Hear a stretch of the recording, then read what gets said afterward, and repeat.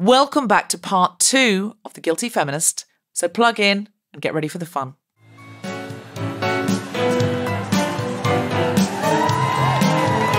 Hello, Hammersmith Apollo! Are you ready for the second half of The Guilty Feminist? Then please welcome back to the stage, Deborah Frances White. Hello. Did you have a wonderful interval? Did you meet anybody and make any feminist plans?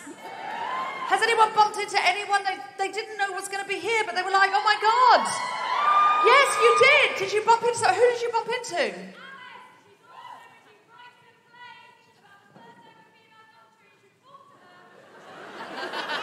So Alice, she bumped into Alice. She's awesome. She's writing a play about female doctor Elizabeth Garrett Anderson, do you mean? Yeah, I'm a big... The things that she had to do. Yeah. She, first of all, had to apply to all these different medical schools, but they all said, no, men only. It says on the website. And there was only one that hadn't put that on the website because they thought it's just like saying zebras not need apply. Like, obviously, it's men only. But that was the loophole, and she passed the test with flying colours. They had to let her in. But then she wasn't able to get a full medical licence until she found out in the Sorbonne in Paris they were training doctors and who were women as well. Sorry, that's implied to me. If I say doctors, I mean women. So she had to speak French well enough. So she had to imagine learning French well enough to get a medical degree in it. Imagine wanting anything that much. I can't even imagine. And then she came back, no one would employ her, so she had to start her own clinic. No one would go to it, not even women. And then she had a lucky outbreak of cholera. Turned it around for her. The reason she's a feminist is not she did those things. She could have been a remarkable woman. She's a feminist because she then opened up a medical school for women, which is part of UCL even to this day. That's why she's a feminist. Are we ready to start the first act in style, the second act in style? I love this comedian so much. She has the extraordinary title of being the first woman in this country to have her own late-night satirical show. You will know it as Late Night MASH. And tonight she's coming back to the Guilty Feminist for the 7th birthday party. Put your hands together and make incredible woohooing noises. Break laws if necessary to welcome Rachel Paris.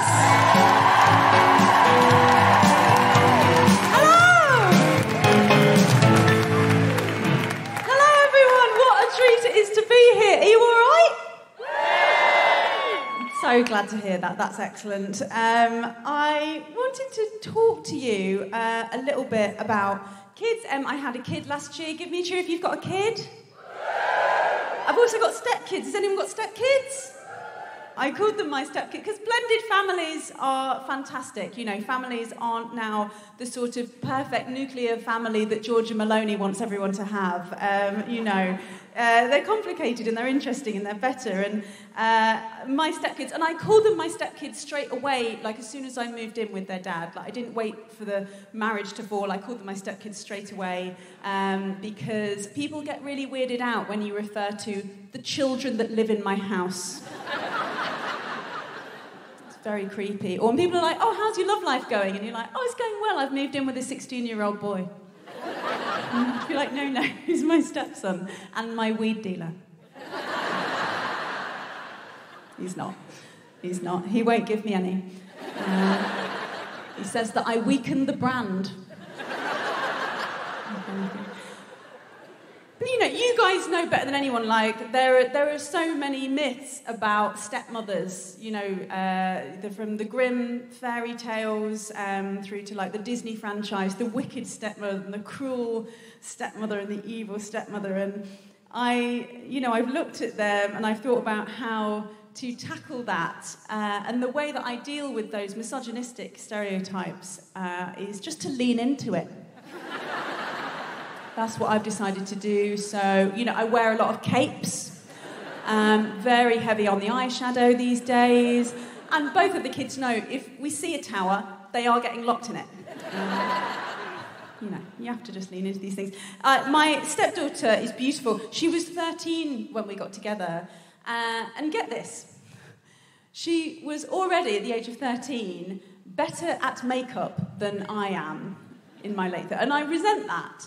I feel like that generation, Gen Z, they've grown up with like Zoella and YouTube videos showing them how to do flawless, perfect makeup. And even the goals that we're looking for there have changed. Like when I was 13, I wanted to look pretty. And I'm pretty sure that they want to look blurred. I think so. I think that's right. So, like, even the compliments I used to give to her would be like, instead of saying, oh, you look pretty, I would say, I can't see the edge of your face. I don't know where your nose ends and your cheek begins. And she'd be like, oh, thank you. You know, so it does work. But I find it sort of sad that there's a generation of young people walking around on the streets, even now, with the correct amount of foundation on their face. It shouldn't be that way. At the age of 13, your foundation should be caked onto your face with a spork. You should be able to, like, lift it off in pieces. And colour-wise, if you've got pale skin, it should be a burnt orange. And if you've got dark skin, it should be the colour of the moon. You know, at the age of 13, your mascara should be passed down from your mum, who decided that after 9 good years it deserved a new life. Yeah? So it's roughly the consistency of blue tack. You have to press it on like that. Your eyeliner should be a dry coal scraped across the eye, or a sort of really mad liquid eyeliner, like a drunk Mondrian. Absolutely crazy. Your lipstick should be a frosted pink from an aunt, or I'll take you back to 1999. I don't know if any of you are this age exactly. You have to be right the same age as me. 1999, the trend for lipstick, concealer on the lips. Yes! Concealer on the lips with a clear gloss on the top. What were we up to? What was the message here? The message was, no. There's no mouth here. But rest assured, the area is wet. What? I don't know. Eyebrow. We had, like, these days, they fluff their eyebrows and accentuate them and make them darker and laminate them. And in the 90s, we had a much simpler attitude to eyebrows, which was, get rid! Get those bastards off my face! As a geriatric millennial, for such as I am, I will never not be ashamed of having eyebrows. And I'm afraid Generation Z's attitude to their own eyebrows is arrogant. That's just how I feel. I'm aware I will have lost some of you who don't wear makeup, sorry. But in case any of you were like, I don't know what you're talking about, quick glossary.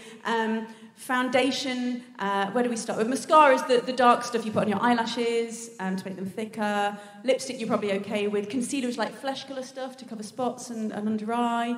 Foundation is the liquid that makes you human colour. Okay. So, a few blank faces still. So if you've ever walked into work and gone to a colleague, oh, hi Jan, you look well. She's wearing foundation.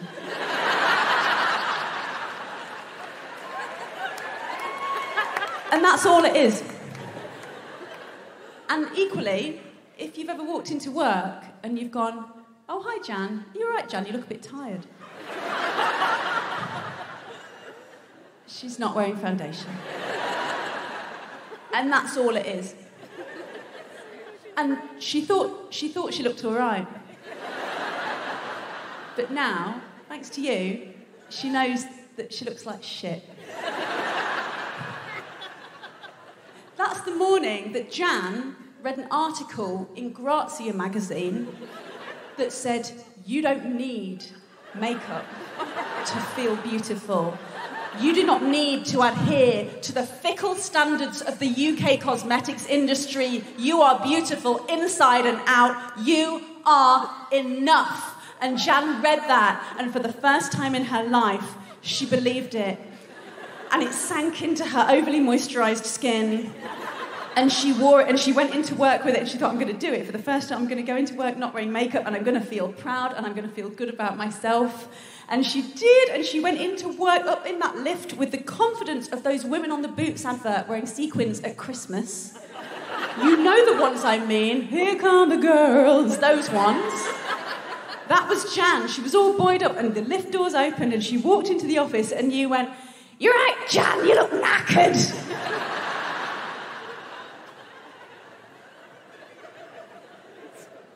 I hope you're proud. So I think Gen Z have had a really rough time. COVID was so awful for them. The school situation, Gavin Williamson cocking up with the mutant algorithm, all of that. You know that? The mutant algorithm. Gavin Williamson fucking up the exams for that generation. I feel very protective of my stepkids about that. It really messed up so many young people. Gavin Williamson, the worst thing to happen in education, well, I don't know. It was so awful. His own people, senior Conservatives, described that whole affair as a total shambles and described him, Sir Gavin Williamson, as a wholly unsuitable man. Which sounds like a play by Oscar Wilde. No, not a wholly unsuitable minister, a wholly unsuitable man. He's unsuited to even existing. So they've had a rough ride. I want to end my little bit on a song, which was I was asked to go back to my old school, which was a girls' school, and to give a talk to these young teenage girls about what to do in life and all that kind of thing. I haven't got any advice to offer them. God knows, I don't know what to do, and the world is very difficult at the moment. The best I could do for them was write them this song, and I'd like to sing it for you now. I hope you enjoy it.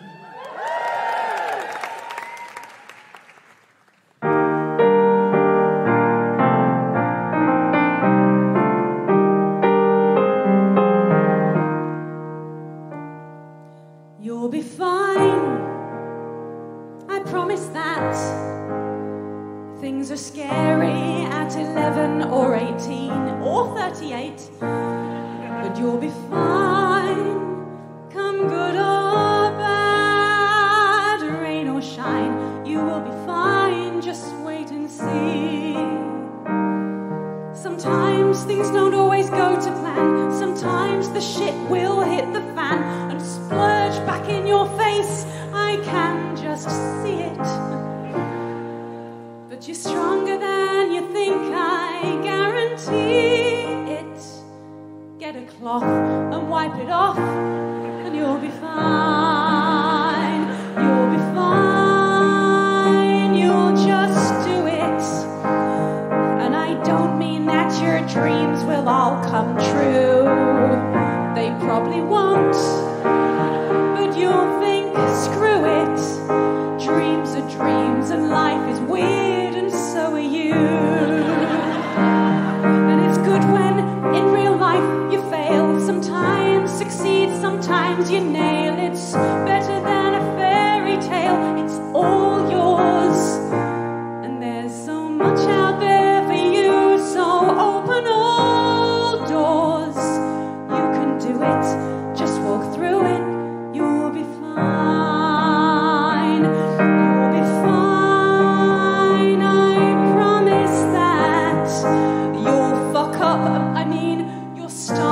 Rise and fade, but like Kate Bush or like Take That, get excited, cause your comeback will be great.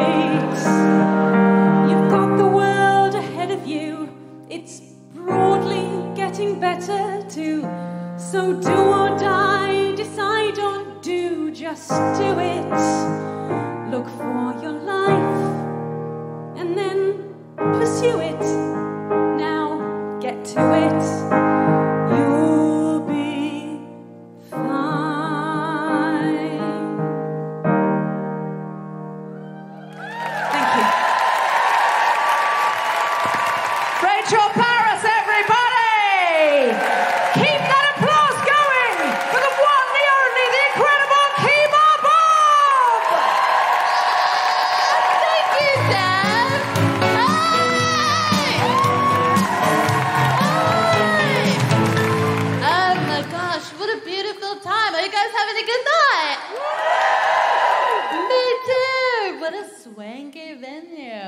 believe they let us in. I'm going to do everything I can in the next 10 minutes to get us kicked out. Hey, I'm Kima, and from America, which is a bad place. Don't go. Unless you're hungry, then get a meal that's too big. You do it. I believe in you.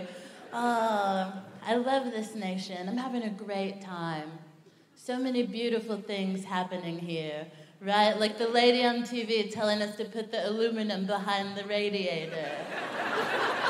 Just fun cultural things that you guys have, I think, are so cool. Pasties. I just love it. I'm a huge fan. I've actually learned a lot since I've moved to this country. There's so many things that I didn't know when I was living in America. Mostly words. You guys are big on vocab. Oh, you love a long word with multiple syllables, don't you? Oh my God, it's really changed my life being here. I've learned really shiny, fancy words like austerity. It's a nice one. It's big. It's a mouthful. It's weird. When I initially heard the word austerity, I just thought to myself, ooh, sounds expensive. Doesn't it? It sounds shiny. Austerity. Pearls, lace, chandelier. Austerity. Like, to me, austerity sounds like something people would do on a night out in Bridgerton. You know what I mean? Like, join me tonight at my manor where we'll have a few rounds of austerity. And then, and only then, may you fuck my son. Oh, I enjoy saying fuck my son too much. That's very fun for me. I have learned what austerity is. Turns out I have had it. We've all had a bit. And that's fun that we have things in common. I think is a positive way to look at it. Another word that I've learned that I didn't know before I moved to this beautiful country was referendum. It's a big word. Another mouthful, kind of a mindful, you know? But not really a mindful decision. It seems so awkward. Because I didn't know what a referendum was, I, of course, had no idea what a referendum could do. And it seems like you guys as a nation didn't know either. Which is fun. I think it's fun to have things in common. Speaking of common, there is one term that I still don't really get, that I still really haven't been able to wrap my simple little American head around. It's commonwealth.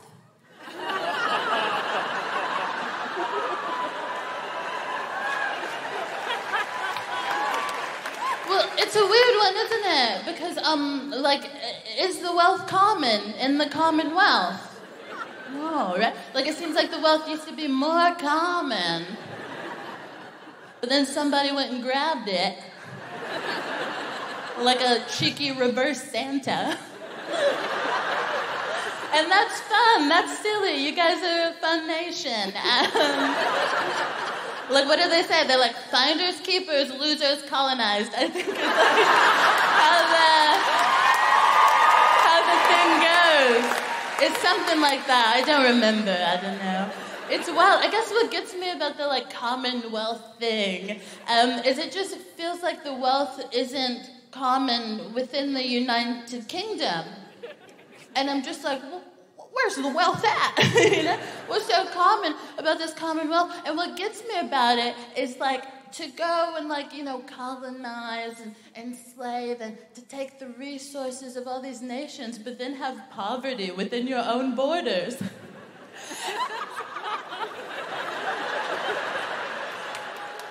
It's just embarrassing, no? It feels like someone has mismanaged the account. You know? The math is not mathing. Boop, boop, boop. That was my calculator. It's just weird, I don't know. And if I was like a white British person, I'd be so upset. I'd be fuming. Because people are calling me a colonizer. I have all this white guilt, but I don't get the money. Where's my white guilt money? I'd be so mad. I just don't know why people aren't Les Mising and revolutioning or whatever. I haven't seen the movie. I don't know what they do. One day more. I don't know. But I just don't know why you guys aren't doing a revolution or something. Because we know who has the money, right? It's the Castle family.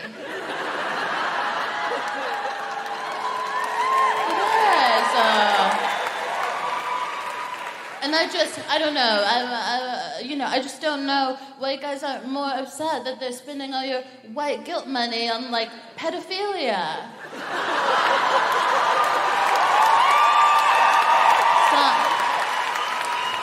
So I was just making sure. Oh, I feel like I said something wrong, wasn't it? It's because here you guys say pedophilia. Is what it is, and I just don't want to disrespect your culture because it seems to mean a lot to you. So silly. It's silly times, though. I feel like the Castle family spends a lot of money. We saw the very shiny Fune, right? And the coronation is going to be even bigger. And, we're in a cost of living. I'm trying to make the cost of living crisis sound cute. I'm trying to yassify the cost of living crisis. We did it with pandemic. We made it sound less scary. We're the pandemic, the panorama. It's a little harder with the cost of living crisis. I'm we're in a COLC, girl. We're in a cult. Would you even be thinking about that if we weren't in a cult? Look at you wearing 3 sweaters inside of your house, cult. You know what I mean? It's tough. It's hard to make it cute because the word crisis has cry in it. It must have crisis at its best. Sounds like you're inviting your beloved femme friend to shed one. Just come on and cry, sis. It's not good. Okay. I'm running out of time, and I want to tell you a tale. I'm having so much fun. Okay. Sorry, I'm trying to think of a way out of this. Sorry, I just keep bouncing back and forth. It's not helpful. It's not helping me. I'm out of breath now from the movement. I don't exercise. Okay, I'm gonna leave you with appreciation for being in this country and how much I like it. I appreciate the NHS a lot. I feel I'm sorry, is she in the house tonight? I appreciate it because I feel like I wouldn't be able to be a professional comedian without it. I cannot afford health insurance. Oh, I love the NHS so much. I really appreciate her, especially as someone with mental health issues. But I was diagnosed with bipolar disorder, but I identify as Pisces Sun, Cancer Moon. And I feel like the doctor didn't see that. But I appreciate the NHS loads because before I moved to this country, I wanted to do all my medical checkups, right? And I thought I had a little lump in my boob because they're always feel your boobs, and they're I think if you have male genitals, they're grab your nuts, whatever. But they always want us to touch ourselves medically, and they're always feel your boobs, and if you feel something, say something, right? So I did, and I went to the doctor in America, and they were we have 2 options. One, ultrasound, right? But you have to have 1 appointment today and then 1 appointment in 6 weeks. And I was bitch, I'm leaving the country next week. Can't do. And they were option 2 is a biopsy where we have to go in, boop, boop, and we get a little piece of you. We grab a little piece of your soul, boop, boop, grab it, test it, and then we're going to tell you the results almost instantly. And I was that's the option. So we do it, right? We sit me down for the procedure, 1 tit out, which felt imbalanced, but they were only gonna boop boop into one of them. They go in, boop boop, take it out, give me the test results. Your girl was cancer-free. Which was sick, but with my test results, they did also send me a bill, which they told me that they were charging me $1,400 hairs for the boop boop. And all I have to say is y'all better be grateful for the NHS, because for $1,400, I wanted them to go back in there and find something. You know, you're not gonna go, oh, we went in there, took out a piece of your meat, and there was nothing special. Like, get back in there, find the cause of my loneliness. Like, do you know what I mean? Like, go back, dig around. Oh, anyway, I've been Kima Bob. You've been great. Thank you. Kima Bob, everybody!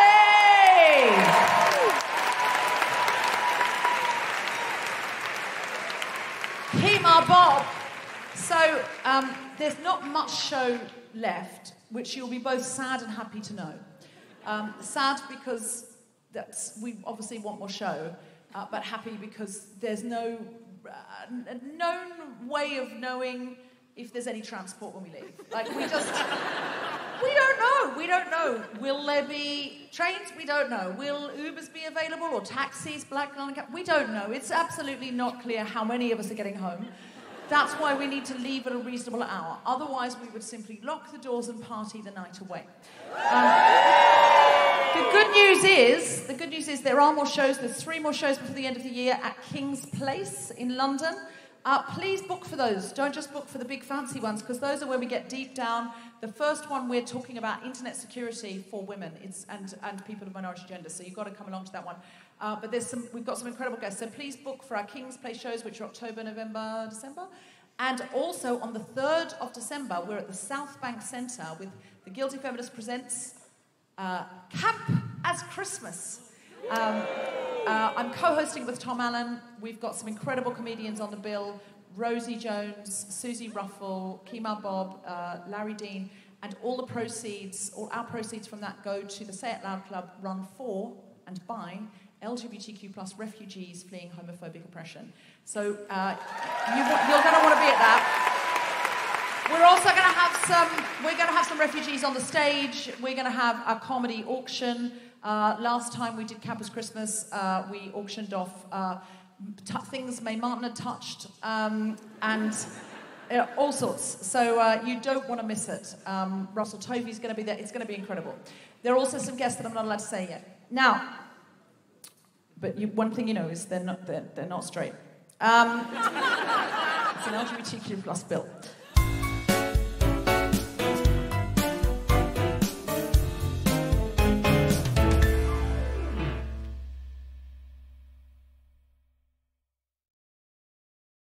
Hello, Guilty Feminists. This is Deborah. We have 3 recordings live coming up at King's Place in London, the 24th of October, the 21st of November, and the 14th of December. And tickets will be on sale soon for the Guilty Feminist Presents Campus Christmas on Saturday, the 3rd of December. It'll be an incredible lineup featuring me and Tom Allen hosting, Rosie Jones, Larry Dean, Kima Bob, Susie Ruffle, Sophie Duca, and Rob Diamond and Russell Tovey from Talk Art, plus some incredible music and other acts. It will be camp, it will be fabulous, and all proceeds will go to the Say It Loud Club, run for and by LGBTQ+ refugees fleeing homophobic oppression. For more information about all these shows and to book tickets, which you want to do right now, go to guiltyfeminist.com. And why not support the show and get ad-free episodes by going to patreon.com/guiltyfeminist. If you would like to support the show in another way, go and rate, review, and subscribe or follow, friend, whatever, the podcast. It helps other people find it. And now, back to the podcast. All right, are we ready for our fabulous panel? So it's 7 years, so I wanted to sit with my girls. I didn't want to go into a deep dive conversation about something. I want to sit with my gals and talk about what we've learned from the last 7 years. So please welcome back to the stage, Desiree Birch, Rachel Paris, Kima Bob, and Grace Petrie.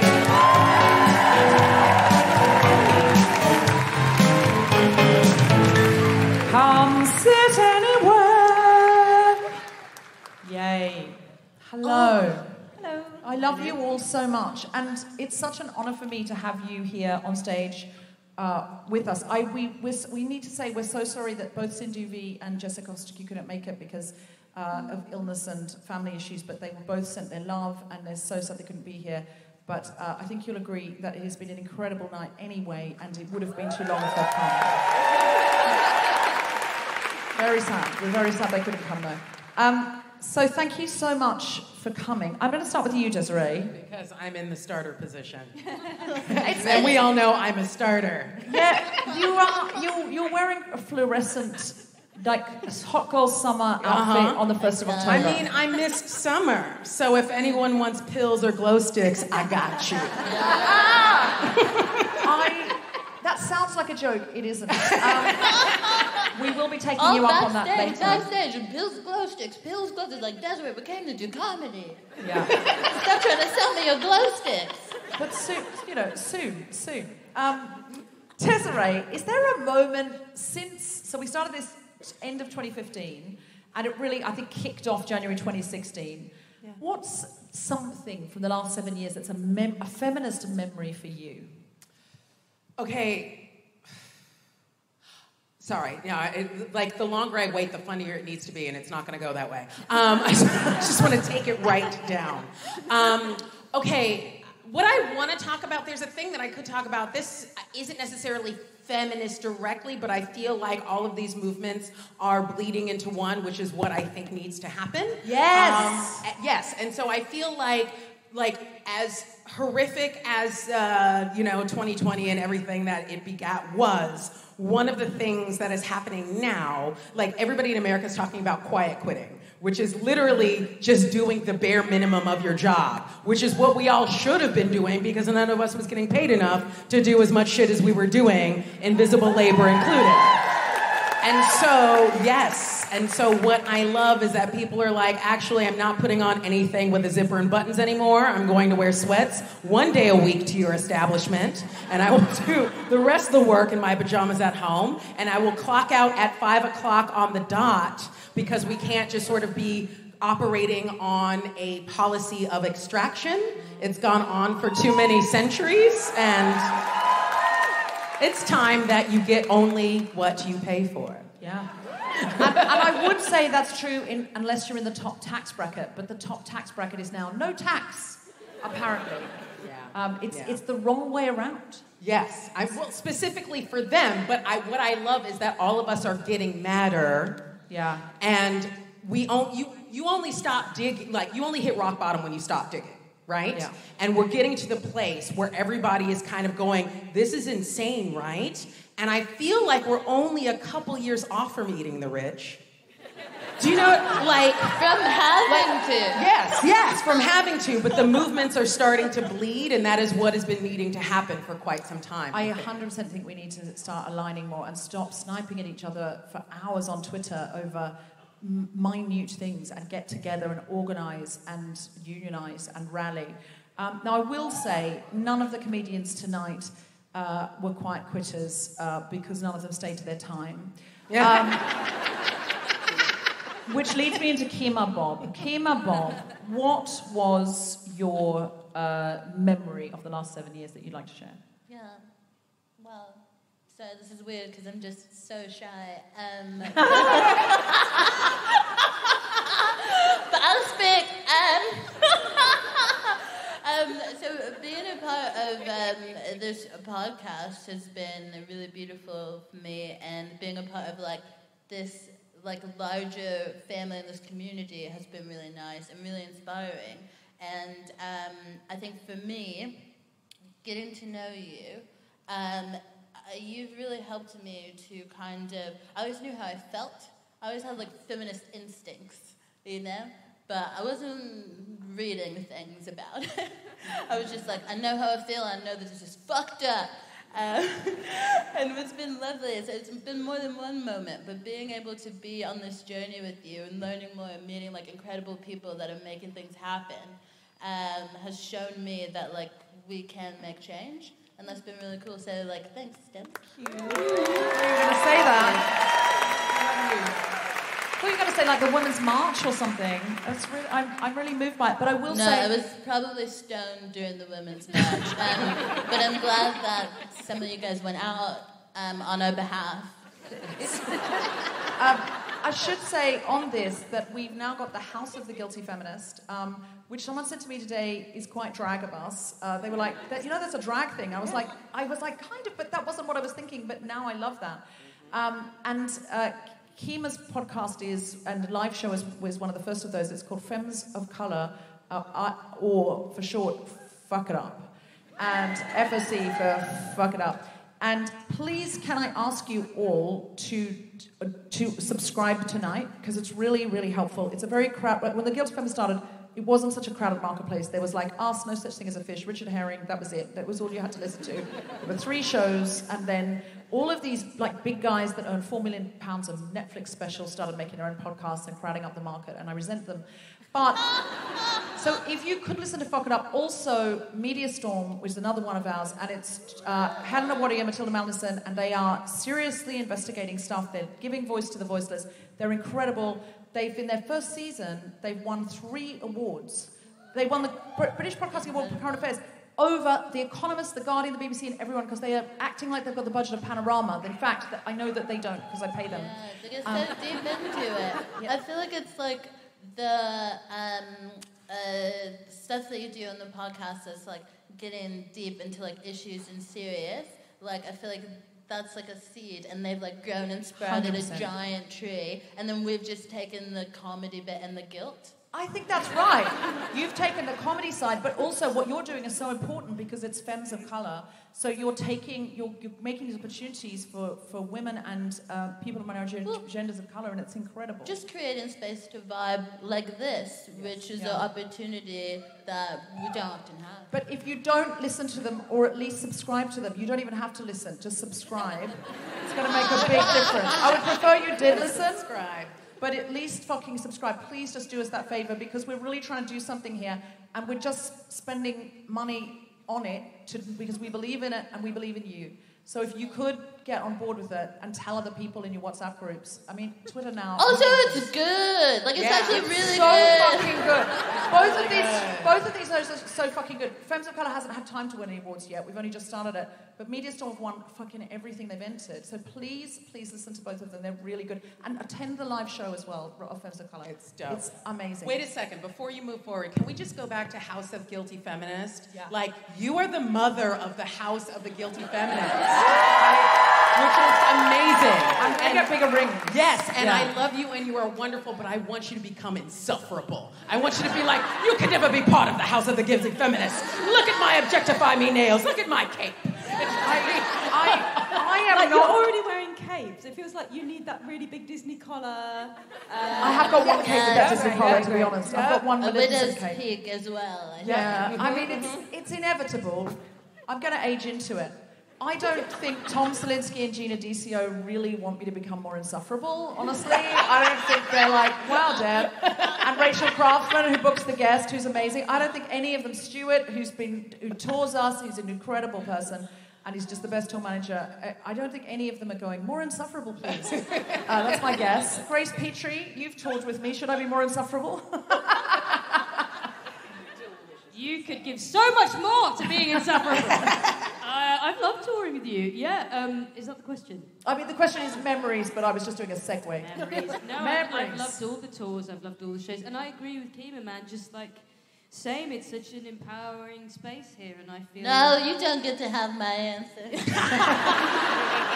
Nice try. Yeah, it's such an empowering space, isn't it? We never tear each other down. Fucking, No sharing and feminism. You're on your own. But, yeah, fucking hell. For me, like, I think around the repeal the 8th referendum in Ireland, there was so much on Twitter that day. So many Irish women were tweeting that they were flying home. Irish women who didn't live in Ireland at the time, they were flying home to vote. And I remember I had a show that day, and I remember just like scrolling the Twitter hashtag and just like crying my eyes out about the power of that. And I think, you know, being a part of the show and a part of the community of the Guilty Feminists, it's, you know, to copy your answer again, I think it's like really connecting like what we're doing to the wider political context, and I think that is really good because we can all feel so alone in our little bubbles. And also, finally, I am just thrilled that so many of the original cast of The Guilty Feminist have become queer over the time that we've been doing this. We are dropping really what we're here to do. We are dropping like I've never thought of that before, Grace, but everyone who goes on I tour think about with it a you- lot. I was straight when I met Grace Petrie. And I just felt myself morphing. It was like a Power Ranger situation. Jess Foster Q, there was a whole bunch of us went on tour with you straight and came What back. happens on tour stays on tour, that's all. Came back by. Can I just say, I swear you just said that and just sort of turned to me like you're the only one left. Yeah. You are the might be the only straight woman on this panel, but listen, there's time. The night is young. Yeah. I don't call myself straight. Oh. I think That happened fast. The grace effect working really fast. I didn't want to assume. I thought that's what you were take saying. that back because I don't want to take away from properly people coming out and stuff. But I just think that everyone has a tendency to be bi, and I think that seems like a more natural resting state. So I agree. I've only said that because I thought that's what you were saying. I 100% don't really believe in straight people. I think 10% of people are gay and 10% of people are straight and 80% of people, in the right circumstances, which is on tour with Grace Petrie, will turn. Rachel, any moments of the last 7 years? I guess it was coming out at the Guilty. No. I've been struggling because everyone has said really huge political things and also copied yours, Kim. The only thing, the one I thought of was related to how you introduced me, which, this is going to sound conceited, but it's the opposite if you wait. Is the first female host of a late-night satirical show. And when I got asked to do a statement about starting to host this show, I attempted to write something like that about I'm very proud and honoured to be the first woman hosting the first regular host of on television late-night satirical show. And there were so many qualifiers for that. They sent it back and they said, I don't think we can say any of this. And I thought, what a fantastic thing that is. Yeah. That I can't just say that actually there are so many more women appearing in entertainment representing that that is such a heavily qualified statement that it's sort of lost all meaning. But still, and I'm glad it should still be. a big deal. It is, but I'm glad there's Sandy Toksvig, I'm glad there's Steph McGovern, I'm glad there's Angela Barnes, I'm glad there's all those people who... Of course, yeah. and I am too, but it is still a big deal, and I don't want to, I feel like a man wouldn't have said that. He would have just said, I'm thrilled to be the first blah, blah, blah. And the only. First the only. To me, it was like, I remember John Oliver once saying about something like this, it's like hearing a 10-year-old is weaned. Unequivocally good news, but you can't help feeling it should have happened a lot earlier. And that's what I felt about it, but I'm so thrilled you're doing such great work. And for me, the memories here have been incredible. The first time I saw Kima Bob do stand-up, the first time I saw Grace Petrie sing Black Tie Tonight, which was the first time you'd sung it in public. And Rachel and I were co-hosting, and I was crying like a child. I felt so embarrassed because I'm sitting on the stage behind you crying. And I looked to the left, trying to get myself together, and Rachel was just in bits. And I was like, and the audience gave a 15-minute standing ovation, because we all felt it was the first time, we felt it. And we had to call an interval because there was no coming back from it.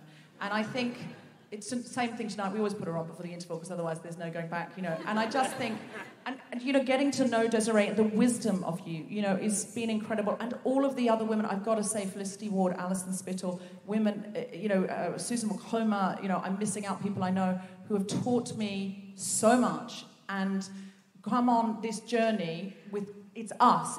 This is. I never feel I'm at the head of this. I'm at the heart of this, and I feel so privileged. And tonight, you have been the finest audience of your generation.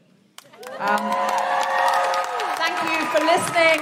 Thank you for downloading. Thanks for telling other people. Thanks for bringing people. Thanks for bringing people from Vienna. Thanks for every single one of you. It means the world to me, and this space is very sacred, and I am honoured. Absolutely honoured by all of you, all of the time, and all of you. So thank you. Thank you. Thanks for creating this space, facilitating this space, taking us on this journey. Like, I don't think I'd be like a professional comedian if I didn't have this place to be in, and I really appreciate it. Well, Kima, that would be a great loss to the world, because you tore it up tonight, and what you're saying is so important, and just your presence is so fucking important right now. You know, Roe versus Wade being overturned was horrendous. There's a lot of horrendous other things that are going on in the world right now, but do you know what the news is? They have never seen women sign up to vote in these numbers. The second women are turning 18, they are going down and they are signing up to vote, and they are saying it's so they can vote Democrat.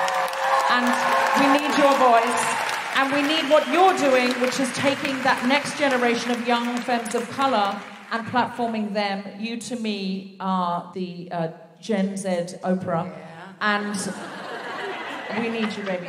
I'm a feminist, but I'm a millennial, and I really enjoyed being called Gen Z. You see, you've got a Gen Z energy. Like I'm Gen X, but I've got a Gen Y energy. I've been watching Euphoria. I'm Gen X with a Gen Z rising. Listen, we've got to bring on our final, absolutely incredible act. She is absolutely one of my favourites. Could you put your hands together and make incredible woohooing noises for the wonderful Jess Robinson?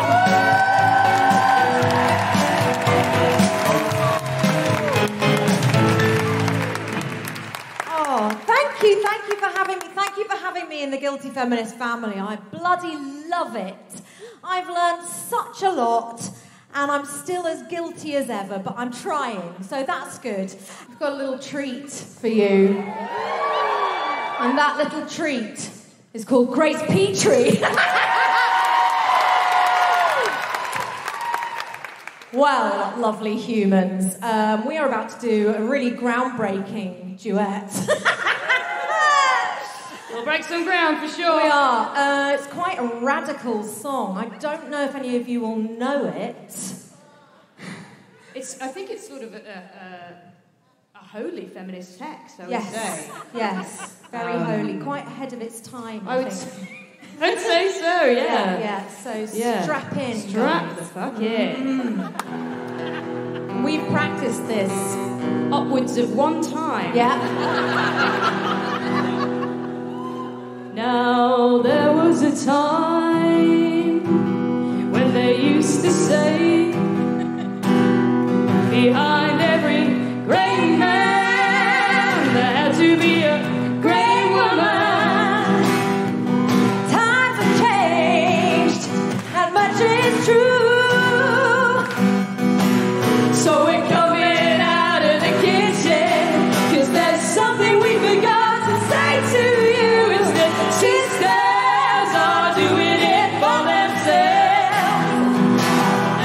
standing on their own 2 feet, and bringing on their own bed. Sisters are doing it for themselves.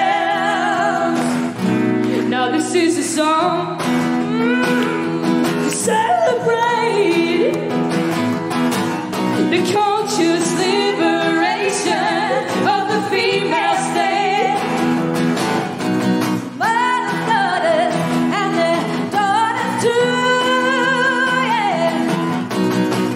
Woman to woman, we'll see with you.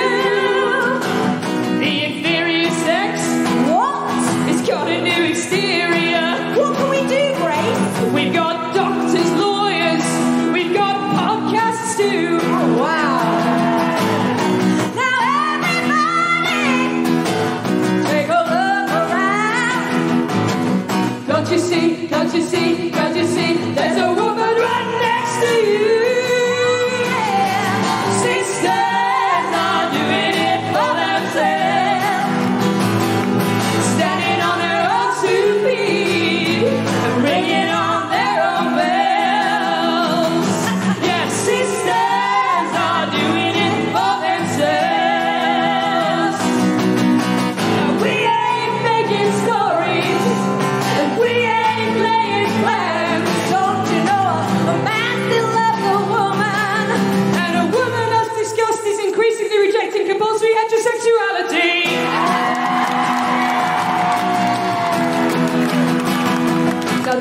a time, there was a time when they used to say that behind every great man there had to be a great woman. Times are changing, that much is true, yeah.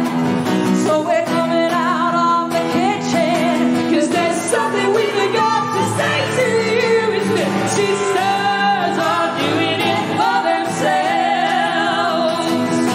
Everyone, sisters are doing it for themselves. Everyone, fuck it up with me one more time. Sisters are doing it for themselves. Standing on their own two feet and bringing out their own bells. Yes, sisters are doing it for themselves.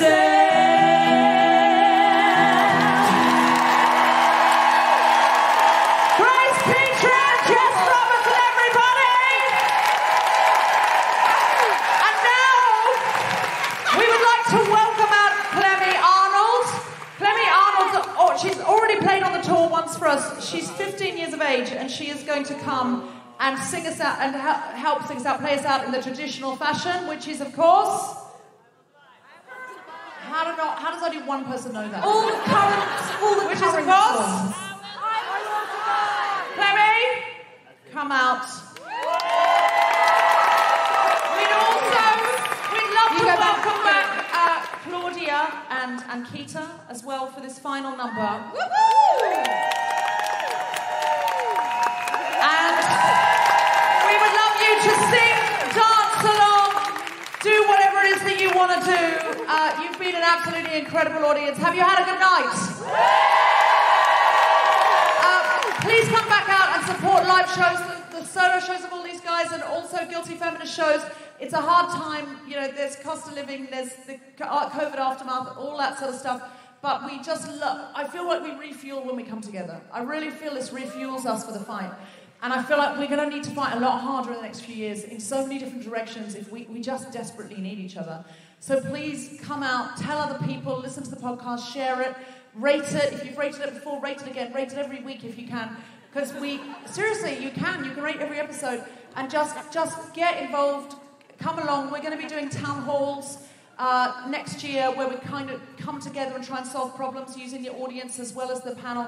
Please come along, come out and support. You've been absolutely wonderful. Can we have a huge round of applause for our whole incredible cast? Rachel, Kima, Desiree and Peter, Claudia, Jess, Grace and Clemmy. Take us away.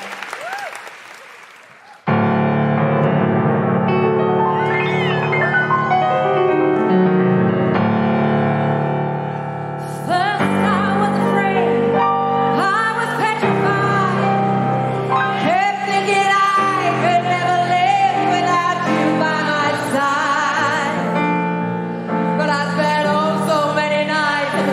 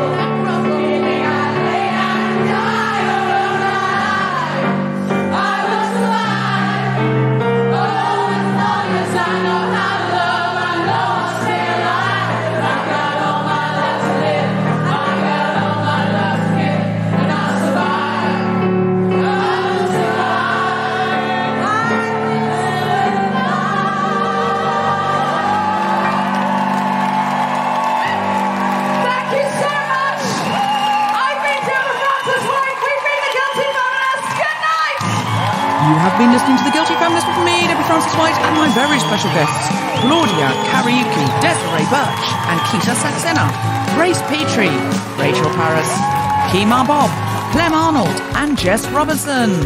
The Guilty Feminist theme tune was composed by Mark Hodge, produced by Nick Sheldon. The producer was Tom Salinsky for the Spontaneity Shop. Thanks to Rachel Craftman, Gina Decio, Stuart Arnold, Bjorn and Jodie, and everyone at Show and Tell and Acast, and everyone at the Hammersmith Apollo, as well as all of you for listening. For more information about this and other episodes, visit guiltyfeminist.com.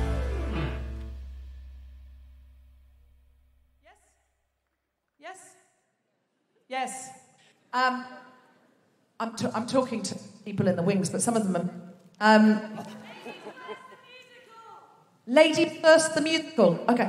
You really are a feminist, aren't you? You're plugging someone else's musical so it's called Ladies First. This microphone isn't reliable, is it? This microphone isn't as reliable as we'd want it to be. This is like the equipment we have to do with feminism with all the time. It works sometimes, it's a bit on and off, but it's all we've got and we make do.